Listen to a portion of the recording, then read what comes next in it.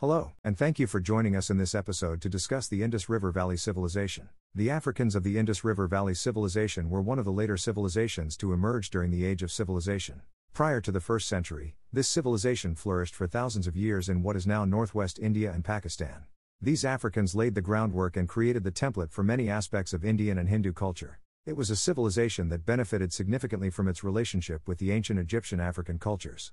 Like the Africans of ancient Egypt, the Africans of the Indus Valley civilization were highly organized communities with sophisticated urban planning, effective agricultural practices, and cutting-edge technology.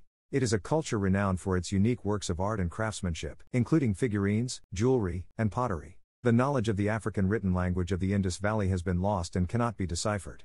The decline of the Indus River Valley civilization came as a result of the large migration of Europeans escaping the snowy mountains of Russia.